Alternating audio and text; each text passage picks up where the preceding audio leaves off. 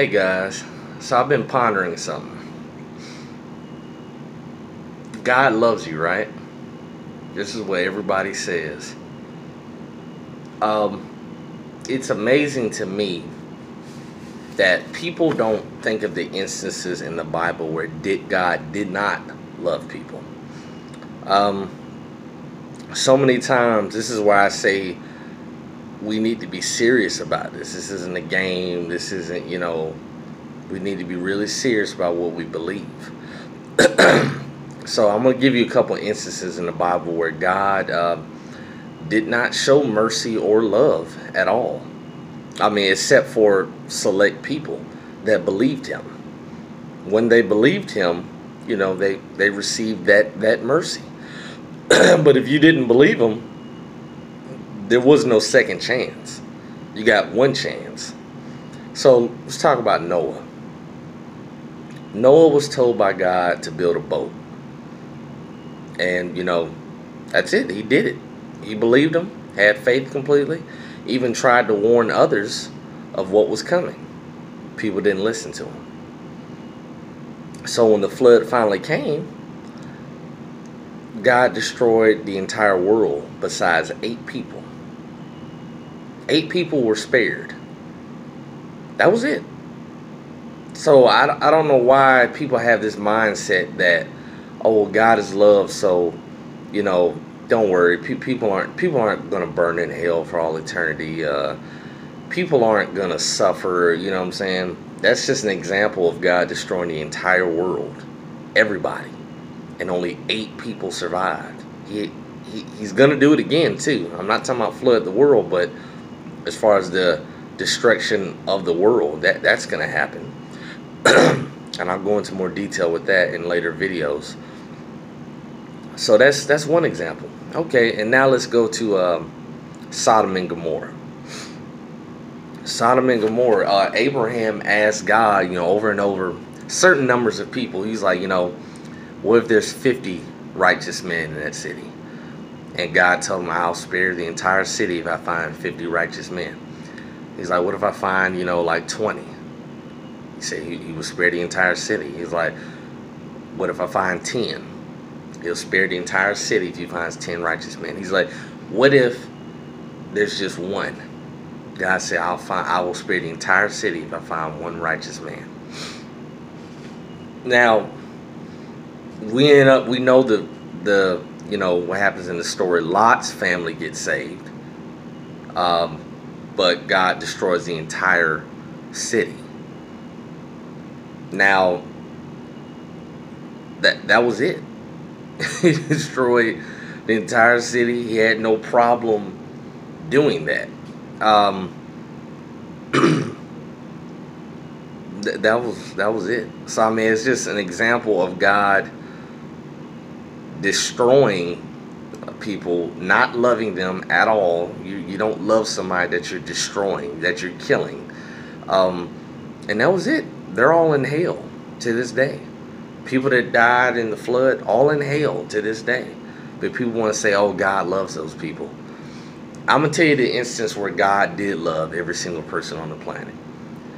God loved everybody when he died on the cross for you. That's it. God loved everybody. And the Father in heaven reconciled the entire world to himself through what Jesus Christ did, through his sacrifice, his atonement. He was able to reconcile the whole world and not impute sin. Since that time period, sins have not been imputed to us, hasn't been transferred to our account. The account is cleared. It's zero now in the account. But you can't go to heaven with a zero.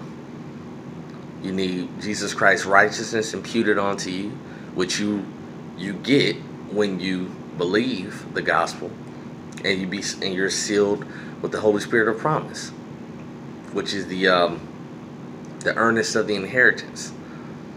So there's so many examples in the Bible where God did not love people. I'm just going to be honest with you. I mean, that's just reality. We can keep saying this. We can keep, hearing preachers say that, and you can keep believing that God is going to somehow spare the entire world when I've given you examples where he didn't. He destroyed entire cities, destroyed the entire world. And only a remnant every single time were saved. A remnant, a very small amount. So, and a lot of people say, "Oh, well, you shouldn't be, you're putting fear in people. You're putting fear. Fear is the wrong thing. Fear, yes, we should not have a spirit of fear. But if you're in the wrong, if you're teaching wrong gospel or believing a wrong gospel, you should be afraid. You're not saved. You've been hearing a lie your whole life. You haven't even heard the true gospel. True gospel is 1 Corinthians 15, 1 through 4. Death, burial, and resurrection of Jesus Christ. That's the true gospel. You can look that up. But, I mean, that's what I want. I want you to doubt whether or not you're saved, what you believe. That's exactly what I want. And it's fine. I don't care if people, call me names or whatever. I'm doing this to help you so you can understand and make sure you're saved. Know you're saved fully. That's it. I know I'm saved fully. I believe what I'm supposed to believe. That's it. Jesus Christ is my salvation. That's it. I believe in the book. I believe in this book right here. That this is God's words to us. It's inspired by God. And I believe his promises in that book. That's it. I'm sealed with the Holy Spirit. And I have Jesus Christ imputed righteousness. To you, though. Are you believing that message? So that's really why I'm doing this message. Because a lot of people, it's like somehow, like, if you just tell somebody Jesus loves you. But that's great. That's nice. I'm glad Jesus Christ loved the whole world. Does that get you saved? By telling that person. If they just believe Jesus Christ loves me, are they saved? No, they're not. They're not saved at all. There's some knowledge you need to know. And that knowledge you need to trust in, have faith in, for salvation. And it needs to be the correct knowledge. So that's what I wanted to. I mean, if you go to Romans chapter 3, verse 5, that talks about how we're enemies of God. We're enemies of God currently right now if we're unrighteous. That's... I mean, there's other verses that say God's wrath is on the unrighteous. So, if you're unrighteous right now, if you don't have Jesus Christ's righteousness, you are what the verse is talking about. You're unrighteous. And God's wrath is residing on you.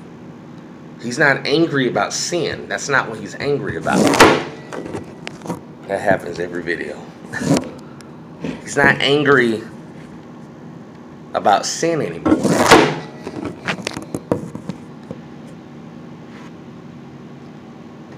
He's not angry about that anymore. Now, his wrath is on you simply for being unrighteous. Because he's already made a way for you to get righteousness. He's already created a way. But if you are still, which primary most of the world is, unrighteous, God's wrath is on you. Meaning he's angry. And, you're going to hell. Not for sin, but because you don't believe in the gospel. Because when you believe in the gospel, you get Jesus Christ imputed righteousness, become sealed with the Holy Spirit. So the source of your salvation is believing the gospel, the good news of what Jesus Christ did for you on that cross. It's amazing how no one preaches about this in churches. No one talks about this. I'm at a loss for words when it comes to people trying to preach in the church and no one is talking about this message at all. Mostly I think it's because people are motivated for money. Preachers want money. They want you to tithe. I'll do a video later on explaining to you why we shouldn't tithe as well. That's not for us today either. But preachers want to insist on you that you should tithe. So it's truly just amazing how we're being deceived every single day. I used to be. I'm not deceived anymore. And I don't want you to be deceived anymore. Whoever's watching this video, you should know the truth. You should know that God is very capable and will destroy the entire world one day. It's going to happen again. And no, God is not loving these people. He's destroying them. Some people have a sick mind. They really do. They're like, oh, God loves you even though he's killing you or, sending you to hell. No, he doesn't. He doesn't. That's it. You're done. When you're dead, when you're in hell, you're gone. You're not even remembered anymore by God. It's pretty horrible. He doesn't remember you anymore. You're gone forever. It's like you don't even exist. You do exist. I'm not preaching annihilation or anything. You are literally alive being tortured in a lake of fire. But the point is, God, the Creator, no longer remembers you. That's pretty scary. He doesn't remember you. It's like you don't exist, basically. Your family, friends, everybody you know, that's it. It's all gone. You'll never see them again. Or you will see them again and you'll be burning with them in all eternity. That might be the only comfort is I guess you're burning with people, but it's just a horrible idea. It's no comfort in hell. I mean, when you're there, that's it. You have one chance. This is your chance. This life is your chance. And so many people are squandering it. So many people are just like, they don't care. Oh, I'll get saved one day. I'm just relaxing. I'm just chilling right now. I ain't got no worries. But you never know when you're going to take your last breath. You never know when it's all over. So, I mean, everyone should really check themselves and see, are they saved? The Bible and other verses talks about prove all things. You can prove all things with this Bible. Everything. Because the information is in there. You just got to search for it. I also had another topic. I'm trying to remember what I want to talk about. Okay. Revelations. I don't really talk that much about this because I'm not going to be here. I believe in, the church, the body of Christ. If you're in the body of Christ, I believe you'll be caught away to meet Jesus Christ in the air. I don't believe you'll be going through that. But I can touch on that a little bit. In Revelations, there's verses in there. You have to search it for yourself. I'm really paraphrasing, and I'll be honest, I don't know the chapter and verse. I've just seen it, but at this time, no, I can't do like I've done in other videos and just go straight from the Bible with this. I've seen that God's wrath will be poured out on the entire earth. Another example of God, his wrath is on people. Now it's just being seen. The only difference in Revelations is you're seeing God's wrath in the form of plagues. And a lot of people think the Revelations is very symbolic. I don't know. I don't know about that. I mean, there's locusts in there. They're supposed to have hair like women and be the size of horses, have teeth like, I think, lion or something like, you could say it's very symbolic, but that's a pretty horrifying sight if there is really a locust like that. I mean, why would you want to be here to experience that? Oh man, it's too late. A person is just like, I can't believe this is all real. This is really happening right now. This locust chasing me around, stinging me. You don't want to be here when that happens. And then you got the Antichrist running around cutting off Christians' heads, saints' heads. You don't take the mark of the beast, he's going to cut your head off. So you either take the mark of the beast or you die for Jesus Christ. That's it. I mean, who would want to go through this? I don't want to go through this. Some people have even called, oh, well, that's just being a coward. That's fine. I don't want to go through it. I don't want to go to hell. So I'll believe the gospel. I have no problem doing that. I have no problem believing all my sins have been forgiven. Check. Easy. So I'm not going to be here during the Revelations. I'm either going to die, that sometime before that ever happened. This event could be hundreds of years in the future. We still don't know when the rapture is going to happen. I'll be dead long before that, or rapture could happen today as I make this video. and I'll be gone. And this will be the last thing. You know, we have no idea the rapture is imminent. It can happen at any point, any time. And again, why would you want to be here left on earth? Like, man, that was my one ticket out. Well, now I got to go through all this. You know, I got to survive all this. Like, I just don't think people take God serious. They don't take the Bible serious. They're not thinking at all. They still don't really believe it. They really don't. And I get it. I understand, but I mean, that's where it's a separation between, do you want to live or do you want to die? I want to live. So I choose to put my faith in that Bible. I choose to put my faith that Jesus Christ has already forgiven me of all sins. You know, he's buried, rose again to justify me. All he wants to do is for me to believe a message, some knowledge. Come on, that's really easy. He's not asking for me to turn away from your sins and stop sinning forever. You know, resist sin, like so many preachers would tell you in churches. I mean, God is not, he doesn't like sin, of course. But the point is, how can I turn away from something that was already forgiven? How can I stop doing something that was already forgiven? What sin is there to turn away from? That's what I'm saying. Nothing. Your flesh has a sinful nature and it will sin until you die. Your flesh is not, your body has not been redeemed. It hasn't been redeemed until, you know, that happens. In Revelations, it talks about, you know, people being,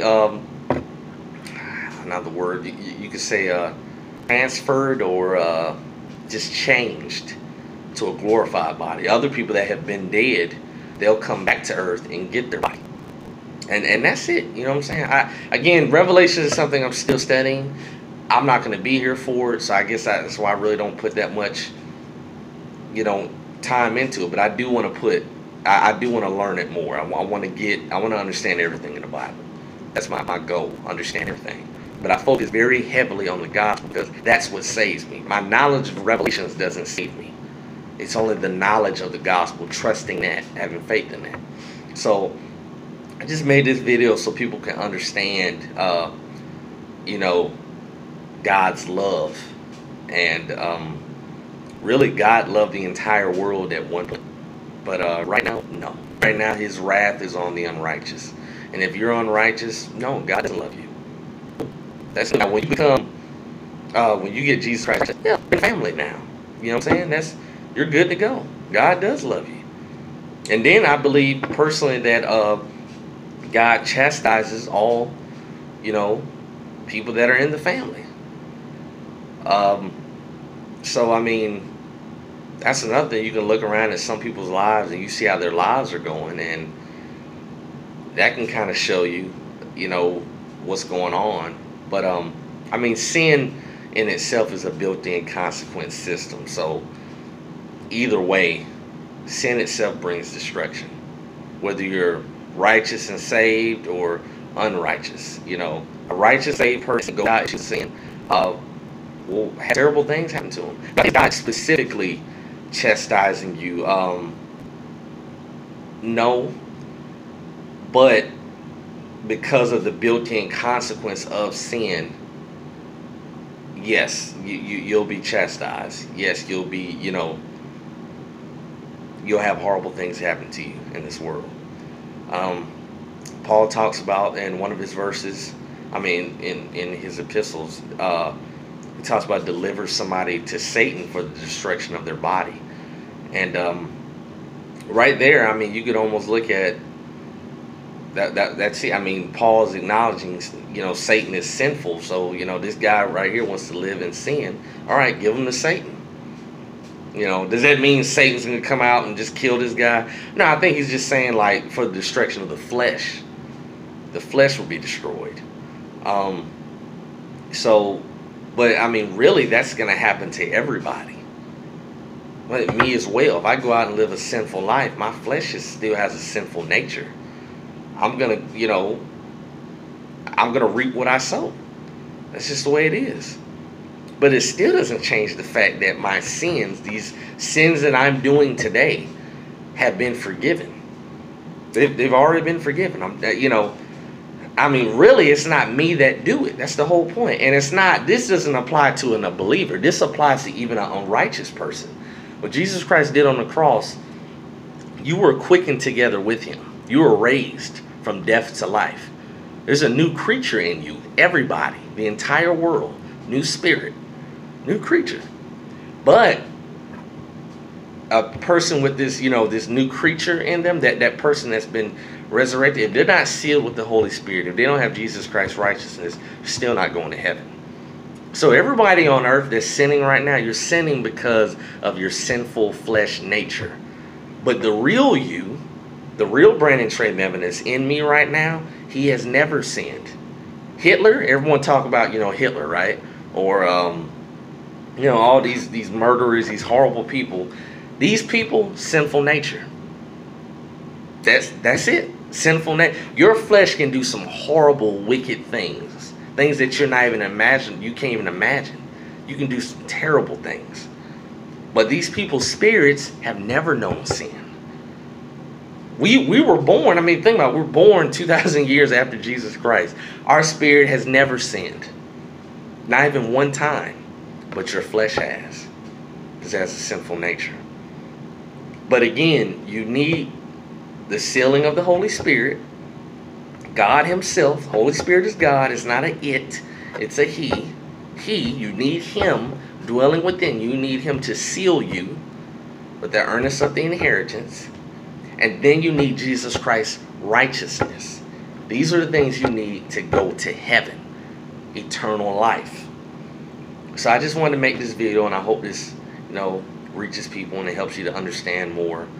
And this was really, I know I didn't really go take out my Bible and go verse by verse like I did earlier today. This is me more just kind of talking about it and trying to relate, get you to see it from the Bible viewpoint, from God's viewpoint, so you can understand to stop listening to these preachers that are in error. That's all it is. Some of them are just trying to beguile you, like Satan. Literally on purpose. They just want money. That's all they care about. Or they want to just, control people. Some people are just control freaks. And, that's just what they want. I don't want no followers. I don't want none of that. I want no money. I'm just giving you, trying to help you out. That's all. And God has made salvation so easy. It's as easy as like just drinking water. It's easy. Believe the gospel. What is hard about that? You can believe something, right? You believe every day, I'm going to get my check on the first. Or, you believe, I'll be able to make it to work on time. How do you know? How do you know you're going to get your check on the first? How do you know you're going to make it to work on time? You're putting faith into these things. You have no idea. You can't see it. You can see when your check comes, but as you're saying it, as you're sitting there believing your check is going to come on the first, you have no idea. As you're sitting there believing you're going to make it to work, you have no idea if you're going to make it to work. Faith, substance of things hoped for, evidence not seen. Faith in the gospel. Faith in what Jesus Christ did. Not of your works. No works. Not of works, lest any man should boast. If you could work, you could boast about it. You get it? If I could say, oh, look at all the homeless people I saved today, then I could boast to God that, God, you have to let me in. I'm a righteous man. I save homeless people. You see what I'm saying? No, it doesn't work like that. Now, in time past, you did have to do works. And, there's a section of the church right now. Some people are believing, it's been by faith the entire time. And no, I don't believe that. In the future, you just believing God is not going to save you. You're going to have to do some things. Unfortunately, if you're here when Revelations, everything happens, you're going to have to not take the mark of the beast. You're going to have to not deny Jesus Christ. You're going to have to go back to doing commandments. You know what I'm saying? That's what you're going to have to do. Do I think it's the same commandments? No, I think there'll be new commandments that God wants. But you're going to have faith and do something. Today we do nothing. Today we just believe. That's it. So that's it. Next video, I'll try to discuss more about prophets. A lot of these churches that claim they have a prophet, or examples would be Seventh-day Adventists, Mormons. I'll talk more about that in upcoming videos. I'll talk about why you should work. It's still a good thing to work. It's a choice. It's not Brandon is claiming we're saved by works. No, that's not what I'm saying. I'm saying you should, though. You should try to go out and do some work for God. You should. But if you choose not to, you're going to heaven no matter. I can choose right now, nope, not working for God. Not going to do it. But I want to explain how your works, one, of course, they benefit you when you get to heaven. You'll get rewards. But they benefit others. What I'm doing right now, I'm ministering to people, explaining them the truth. This is benefiting you. You're gaining knowledge. I benefited when I learned the truth. Someone explained it to me. So, it's very important that we go out here and, I say more importantly, do works that serve God, not works that serve ourselves. Works that go out and show people the gospel, show them how to get saved. That's what's more important. You know what I'm saying? Again, and those works that you do are for rewards in heaven, that nothing else more. But I'm so happy when I'm able to explain the gospel to somebody and they believe it and they get saved. I'm just glad I saved another person. Not even really me, Jesus Christ did. But I was able to communicate the message to them on what to do, and I saved them from burning in hell. If you don't know that message, that's where you're going. You might say, oh, well, you can't judge me, only God can judge me. Yeah, he is going to judge you. He's going to judge everybody one day. I'm going to be judged based on rewards. If you're not believing that, the 1 Corinthians 15, 1 through 4, you're going to be judged based on works. Still not condemning you of sin, but now, okay, let's see what your works were. And if you have one evil work, you're done. Because you haven't been sealed by the Holy Spirit. You don't have Jesus Christ's perfect righteousness. He did the work for me. I'm saying Jesus Christ worked for me. He worked for the entire world, but I'm claiming it. I'm believing it. I'm trusting he did those works for me, the entire world, everybody. People that are saying, no, I trust myself. Okay. Take what you've done standing before God as he judges you. Are you really confident standing in front of God that you'll be fine? God, I've never done anything wrong. I've never sinned, and I've saved 100 homeless people. And, I went out here and drove demons out of people. You ready? You sure God's not going to say you did not one thing that was wrong? Nothing, right? See what I'm getting at? The only one that ever obtained perfection was Jesus Christ. He was God. God in the flesh. He obtained perfection, righteousness. Never sinned once. I want that. I have that. You should want that as well. Don't trust yourself. Why would you trust yourself? So, till next time. All right, guys. God bless.